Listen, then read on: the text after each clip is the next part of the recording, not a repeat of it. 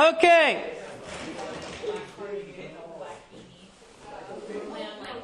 Everybody bring it in. Bring it in, bring it in, bring it in, bring it in. Here we go. Well, I didn't mean literally. So. All right, you guys got your notes, you got your pens, you got everything? There's a lot in those notes, but tonight I want you to turn to the actual note section that has scripture on one side and notation on the other. And we're going to dig into this. Okay. Our series is called Countdown. And 2 weeks ago we talked about signs of the end times. And then last week we talked about the rapture. And tonight we're talking about Antichrist. The Antichrist. Very good. Okay. What is the name of the MBG, which stands for? MBG? MBG. MB or B? MB. MBG. Main bad guy. Aren't you guys computer game players? The antagonist? Yes, thank you. The antagonist. I like to speak in simpler terms. Main bad guy. Who is the main bad guy in the Hunger Games series? Snow. President Snow. Very good. Hey, David, I'm very proud of you for knowing that. President Snow. Okay, now President Snow, good guy. I just called him an MBG. Okay, he's pretty bad, right? Like, what's the big thing he does that's bad? He tries to kill people. Tries to kill people. He succeeds at killing people. What? He pits people against each other. He lies and incites violence amongst people for no reason. Yes. Very good.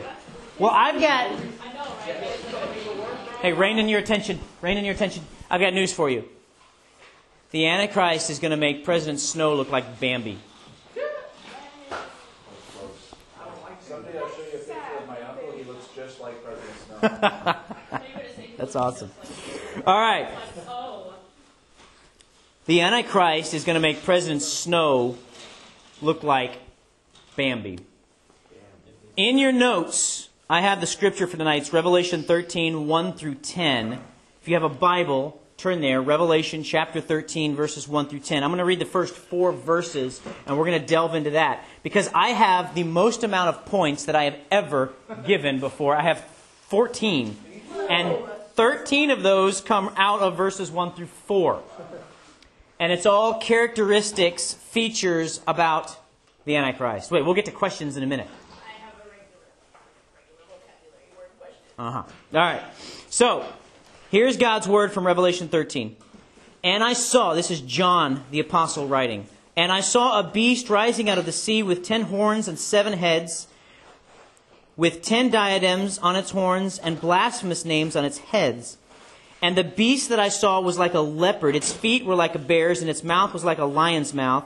And to it the dragon gave his power and his throne and its great authority. One of the heads seemed to have a mortal wound, but its mortal wound was healed. And the whole earth marveled as they followed the beast. And they worshipped the dragon, for he had given his authority to the beast. And they worshipped the beast, saying, "Who is like the beast, and who can fight against it?" Now, if you haven't picked up already, Revelation, the book of Revelation, is full of allegory or symbolic language. John uses symbols to communicate literal events and literal people. And the problem is, you've got to kind of sift through and wondering, well, what is he really talking about? What do these symbols represent? Now, I want to tell you guys right up front that Revelation has many different views of interpretation. There are people who approach this book differently, good, godly people who approach this book differently. Personally, and I'm going to be teaching what I believe it's talking about, and the reason I'm going to be sticking with my view and not trying to explain all the others is because we'd be here all night. So I'm going to just show you guys, if you want to, I encourage you, study this further if you're curious. Well, what do the other views believe? Study them further. And maybe during question time, if you want to, maybe we can dig into that a little bit. But I believe what's called the futurist perspective. And the futurist perspective believes that Revelation is talking about literal people, literal events that will happen in the future. That's what I believe. And so the problem is we got to sit here and go, okay, well, what do these things represent? This beast and these horns and these diadems and the leopard and the bear and all this. What does it represent? Okay, So I'm going to give you the interpretation of a futurist position on the book of Revelation. Everybody confused yet? All right, good. Question or just, yeah, okay, confused. All right. So 14 things from Revelation 13, 1 through 10. 13 of them are coming out of the first 4 verses. Here we go. You ready with this, Mackenzie? All right. Beast. He is called a beast because of his wild, uncontrolled nature. The beast is the Antichrist. The beast is the Antichrist, and he's called a beast because of his wild, uncontrolled nature. One of the theologians that I was reading pointed out that the beast contrasts with Jesus, who's represented as a lamb. And that's pretty interesting. Think about that for a second. Jesus is the lamb who came to be our sacrifice. The beast is just this wild, out-of-control person who's taking power.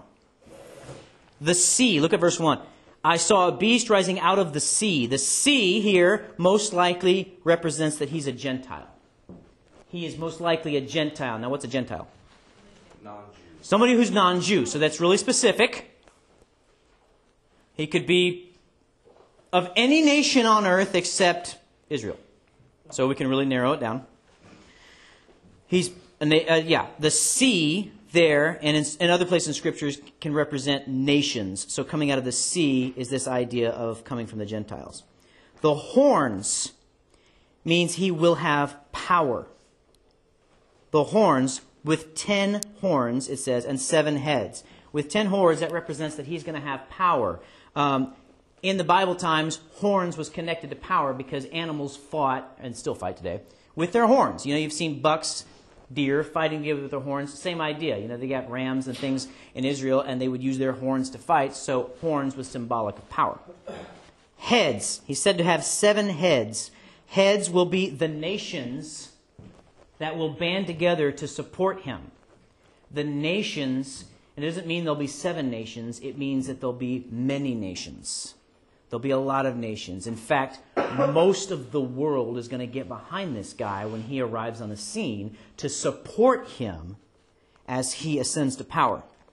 Diadems is possibly pointing to his global dominion.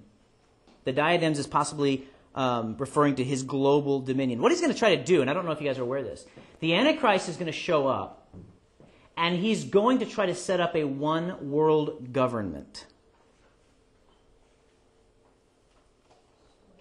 And most of the earth is going to be behind him.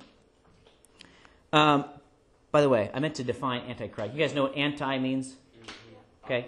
Opposite, yeah. Non, yeah. So if he's an Antichrist, then he's the opposite of Jesus. Good. Good. Marquise, you're bringing it tonight. Love it. All right, blasphemous names. What's blasphemy? I don't know. That was my question. What are diadems? Oh, like jewels? Diadems? Yeah. You're welcome. What are diadems? Yeah, if you have any questions, jump in. What is blasphemy? What? Claiming to be God. Okay, claiming to be God when you're not. Yeah, it's cursing God. So the blasphemous names, he will exalt himself above God.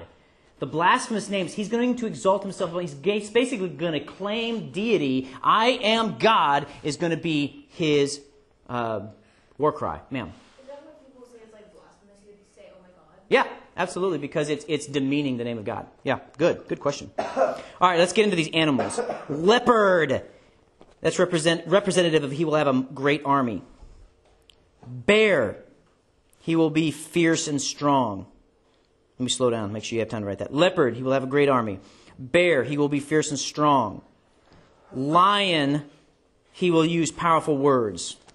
He describes it here. Let me read it for you. And I saw the beast was like a leopard. Its feet were like bears, and its mouth was like a lion's mouth. So he's going to have a great army, he's going to be fierce and strong, and he's going to have powerful words. Words that he's going to use to convince and deceive the world. When you think about it, this guy is going to have such powerful speech, the ability to just really make you get on his team. Scary. Because he's going to talk in such a way that if you stop and think about this, if he's trying to set up a one-world government, he's going to think about the nations around the world that are constantly at war. This guy's going to show up, and then all of a sudden, he's going to talk in such a way that they're going to be like, let's get on board with this guy. Nations that have been fighting for hundreds of years are suddenly going to be, let's join together and get behind this guy. That takes one crazy person to be able to pull that off. So how does he pull that off? Well, look at verse 3. Wait, I'm jumping ahead. Verse 2 again. And to it, the Antichrist, the dragon gave his power and his great throne and great authority. Okay, who's the dragon? Satan. Very good. The dragon is Satan, who will be the source of the Antichrist power. The dragon is Satan, who will be the source of the Antichrist power. So Satan, who is very powerful, more powerful than God? No. That was very weak. More powerful than God? No. Okay, good. More powerful than God? No, but very powerful. And God has given Satan a certain amount of authority in this world, and Satan is going to use that to empower the Antichrist and be able to unite the world. Mortal wound, verse 4. No. Verse 3, and one of the heads seemed to have a mortal wound, but its mortal wound was healed. The mortal wound here probably refers to him receiving a mortal wound. How did I write that? Yeah, receive a mortal wound, but he'll be healed. Now, what's a mortal wound? What? Deadly wound.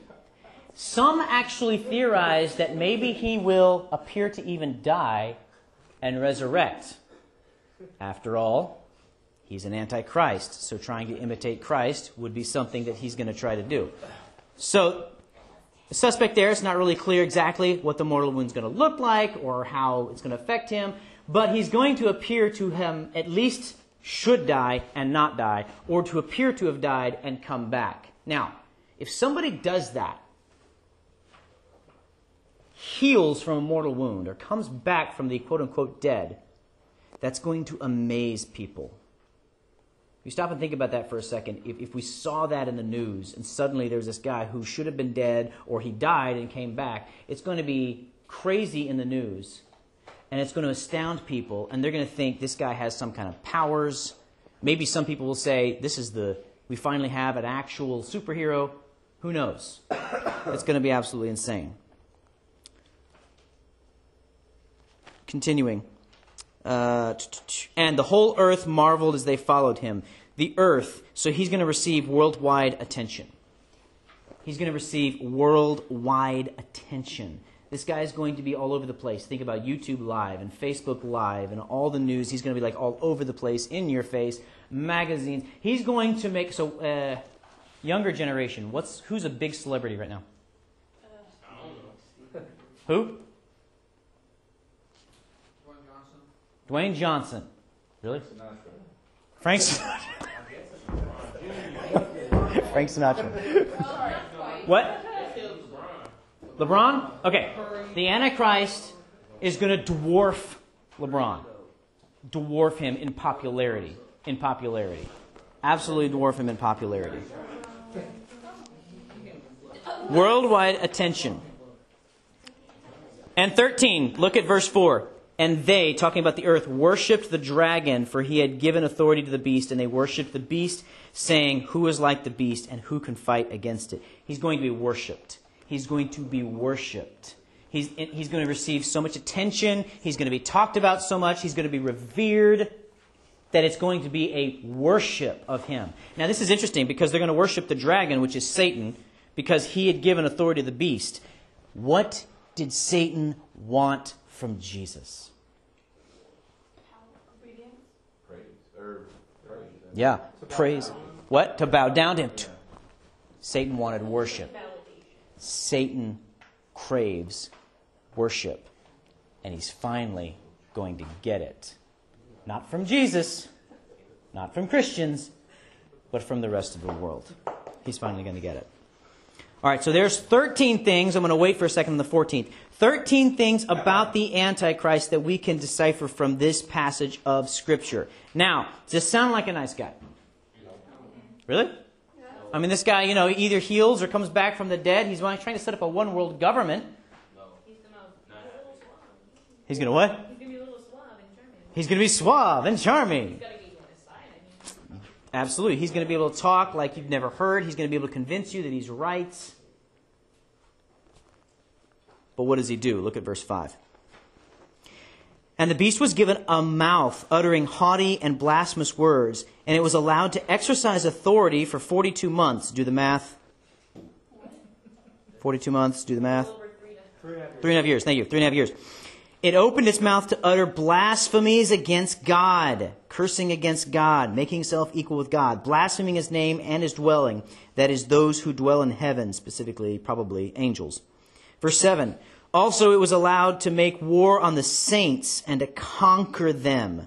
And authority was given it over every tribe and people and language and nation, and all who dwell on the earth will worship it, everyone whose name has not been written before the foundation of the world in the book of life, life of the Lamb who was slain. If anyone has an ear to hear, let him hear. Now stop right there. What's he going to do? He's going to do a lot of things, but I'm focusing the last point on one thing. War. He will make war against Christians. He will make war against Christians. One of his big pushes is that he is going to try to eradicate Christians. And guess what? He's going to do a pretty good job. Yes, it is. Now, we talked about the rapture last week. Do you remember when the rapture is going to happen? Before, during, or after the tribulation. So before, during, or after this time period. I say before, during, or after because I have no idea when. The Bible doesn't tell us. But it's going to happen. And we know that there will be Christians in the tribulation because he's going to be killing them. Does that mean that we who were Christians before the Antichrist showed up are here on earth, or that people who saw the rapture became Christians? I don't know. But there are going to be Christians on the earth, and the Antichrist is going to be slaughtering them. So if you and I do live to see this day, then it's very, very likely that you and I, if we're passionately pursuing Christ, will be slaughtered for our faith. Yeah. God, that's so It is scary. That's why I'm going to turn to the next section. Okay. So this is a great message. This is a great devotional because there's this guy that's coming that's going to have most of the world on his side. He's going to blaspheme God. He's going to slaughter Christians. All right, let's pray and be done. No. And here's something else, guys. What was the time frame given for him to do this? About 3.5 years. Okay, stop and think about it for a second. Countries that have been fighting for centuries are going to come together in as little time as 3.5 years. That is light speed of being able to bring the world together. That is light speed. Come on in, guys. Take a seat. He's going to have 3.5 years to essentially unite the planet. That is amazing. People have not been able to do that in their own lifetime. And he's going to do it in 3.5 years. So, let's go back. I want you guys to read verse 10. If anyone is to be, this is talking about Christians, by the way. If anyone is to be taken captive, to captivity he goes. If anyone is to be slain with the sword he must be slain. Here is a call for the endurance and faith of the saints. Here is a call for the endurance and faith of the saints. It's going to get bad. And if you and I live to see these times, we're going to face really awful bad times. Captivity, possibly. Death, possibly, because we're Christians. And our challenge from God's Word is to stand firm. Here's a call for the endurance and faith of the saints. We cling to what we believe in Jesus Christ no matter the cost. So I have this question. I want you to answer this in your head. Do you love and trust Jesus so much that you'd be ready to die for him? Do you love him and trust him and believe in him to the point that you'd be willing to die?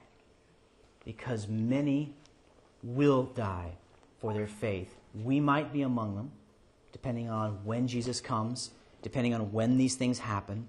We might be among them. Are you ready?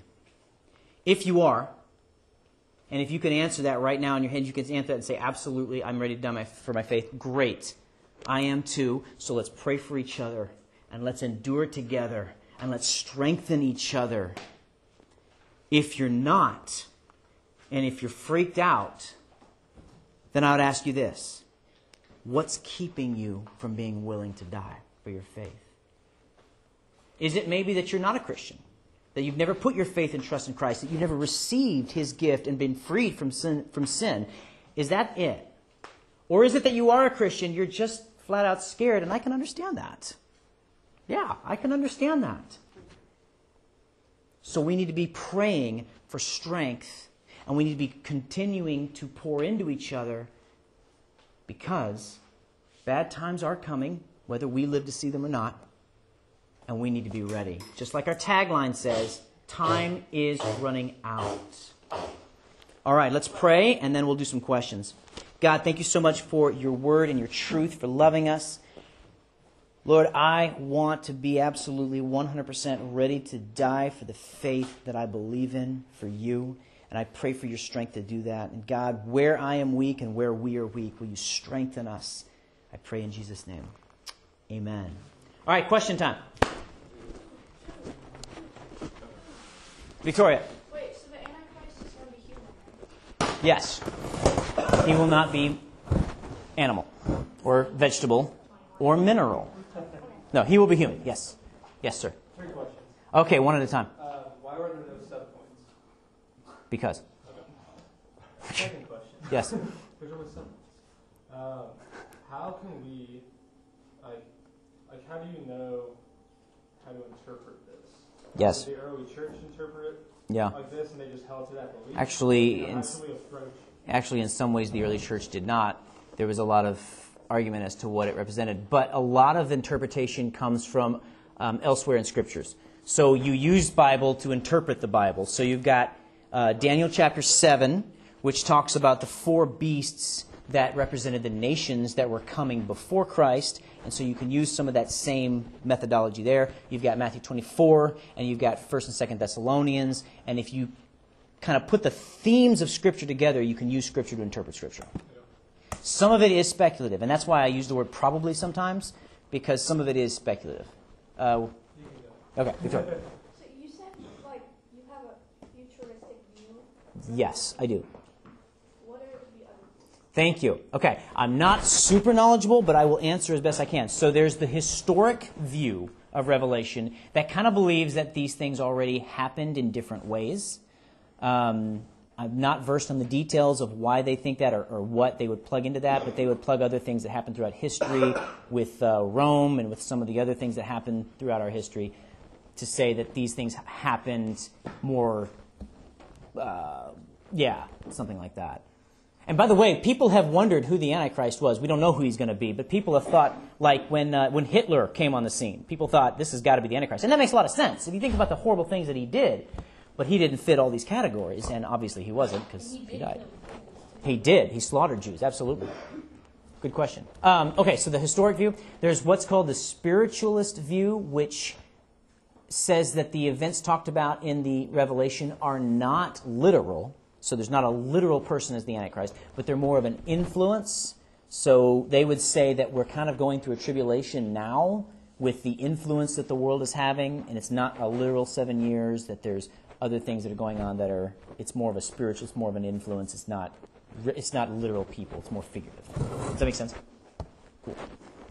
You're welcome. Okay. Half thought, I get it. Yeah. How does this relate to the Antichrist? Oh, like little a Antichrists? Yeah. Yeah. Okay, good. So, yeah, I meant to say something like that. Yeah, so there is the Antichrist, big A, who is, personal, I believe, an actual human who's going to come and unite the earth against Christian. And then there's what's called little a Antichrists, which we talked about this a couple of weeks ago in John 24, the people who come and claim to be Jesus. We talked about that. There's a lot of them. I forget one of the ones that I showed you guys, but there was a guy that he's alive today, and he's running around saying that he is Jesus. Okay, he is a little a Antichrist running around. Yeah, and there's lots of them. If I did a Google search of people who said they're Jesus, and there was like a list of hundreds of people, and I was like, you got to be kidding me. There's this many? And yeah. So there. Good. No, thank you. Other questions? Oh, Sam. Okay, so God hates sin, though. Yes. Why would He let Satan be glorified? Yes. Oh, that is an awesome question. Okay. I will try to satisfy because I don't have all the answers here, because even I'm asking God, why would you do this? Or why are you letting, even today, like wicked people doing things, why are you letting this happen? But I can say this. God allows sin for a season. He allows it for a season. And I believe part of what's going on with the Antichrist and the tribulation is that God is saving specifically the Jews. He's showing the Jews through the Antichrist's wickedness that Christ did already come in the form of Jesus. And a lot of people believe, and I agree with them, that Israel will see that, hey, we missed it, because they're still waiting for the Messiah. We missed it, it was Jesus. And so God will use this time of great wickedness to further save his people. Does that make sense? Cool. Yes, ma'am. I call no on that. Okay, she calls no on that. I do, because the thing No on is, what? is the whole, why does God allow evil? Okay. It's not that he's allowing it. He has no control over it. Really? He's not able to control somebody else who he is also not well with. Chapter and verse, please. Where would it say that? It's not like he made. Yeah. What? Chapter and verse, where would it say that? I don't know. I don't know. I'm just saying. You're just saying? Here, let me read something for you. You know what? You know what? On a surface issue, on a surface level, sure. On a surface issue, I can see where you're coming from, sure. But when the Bible says this about Jesus, that he is the image of the invisible God, the firstborn of all creation, for by him all things were created in heaven and on earth, visible and invisible, whether thrones or dominions or rulers or authority, all things were created through him and for him, and he is before all things, and in him all things hold together, and he is the head of the body of the church. He is the beginning, the firstborn from the dead, that in everything he might be preeminent.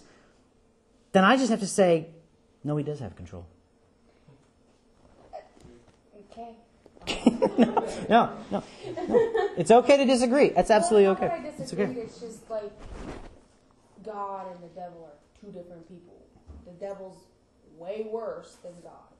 But at the same time, God can easily make you as scared as the devil makes you. He could easily take your life from you. God and the devil are completely opposites. I'm more afraid of God, though. But God's up here. Yeah. And yeah, go ahead. In the book of Job went through all the suffering at the hands of Satan, but Satan had to get permission from God to do that. Thank you. That's a great example. So, Yes. to do that, So all the BS we go through is because God's letting it happen. Because Well- he's giving this Satan permission. Well, let me ask you something. How else would free will work? Yeah. How could you have free will and yet God directs everything? How is it free will if nothing's free? Free as in...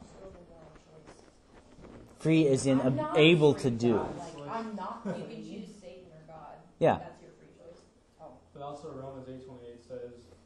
It's been a while since I've been I'm here. paraphrasing, but Good. God does all things. Don't bite me down. God does all things to the glory of God.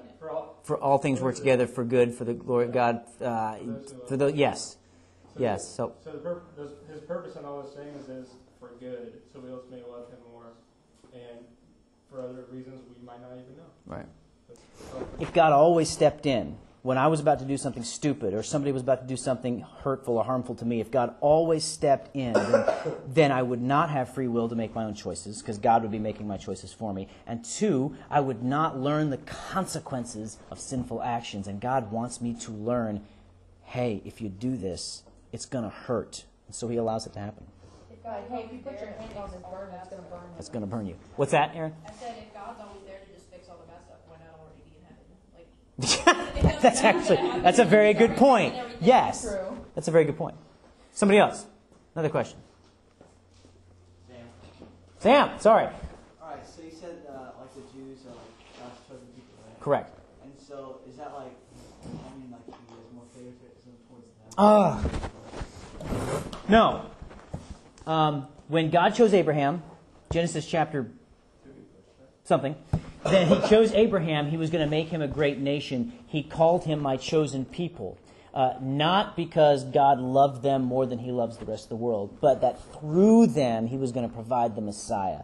Through them God was going to set up his laws, give the Ten Commandments, give the books of Moses, and set up this is what the tabernacle is going to worship, this is what the temple is going to look like, and this is how you're going to operate. Why? Because it's all pointing to a Messiah who's going to come and set it right. So he chose the Jews to fulfill his promise to bring Christ. And so he's given them that title, his chosen people. And he hasn't forgotten about them. The gospel has, when Jesus Christ died and when, in Acts chapter 2, when the church was born, it was meant not just for the Jews, but for the entire world. And so the Gentiles now have an opportunity to come in and to be saved, and God's allowing that to happen. But near the end of Revelation, he's going to come back to his people Israel and say, I haven't forgotten you. Make sense? Yes, sir. Yes, but you were doing it very thoughtfully. You have something? Oh. Ma'am. It is scary. But you guys know what I talked about a couple of weeks ago. I talked about, hey, don't worry, don't be fearful, because all of this bad stuff is going to happen. But if you have your faith in Jesus Christ, you are secure. And even if they do take your life, you're going to heaven. I was just crying because I know all that bad stuff's going to happen. I get upset. Like, Oh, yeah. even when, like, It's awful. in class, like, when we talk about 9/11 and stuff, I cry because, Oh, yeah. like, all that bad stuff happened. And so just knowing that so many people are going to get hurt, including innocent people, like Christians, just knowing people are going to get hurt like that makes me sad. Sure. Knowing, like, the world's going to get destroyed. Absolutely. Absolutely. All right, breakout. Dudes across the way, non-dudes, stay here.